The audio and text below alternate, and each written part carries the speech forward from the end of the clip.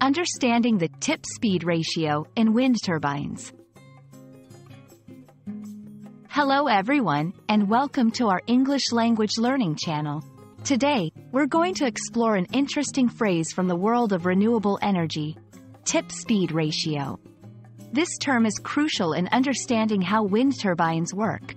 So, let's dive into it together. The tip-speed ratio, TSR, is a technical term used primarily in the context of wind turbines. It measures the relationship between the speed of the wind and the speed of the turbine blades. To put it simply, it's a way to figure out how fast the blades are spinning compared to the speed of the wind. Understanding the TSR is essential because it helps in designing efficient wind turbines. A turbine with an optimal TSR will extract the maximum energy from the wind.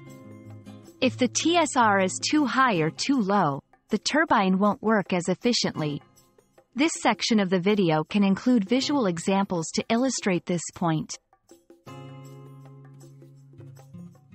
To calculate the TSR, you divide the speed of the turbine blade tips by the speed of the wind.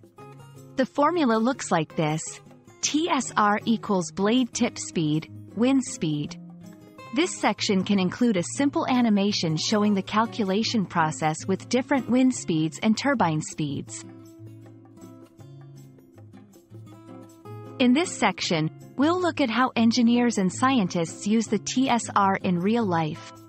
For instance, when designing a wind turbine, they choose a blade length and rotation speed that give the most efficient TSR for the expected wind conditions.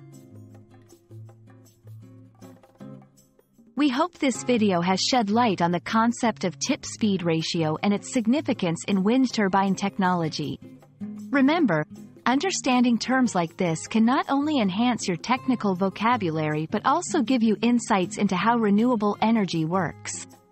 Thanks for watching, and see you in our next video.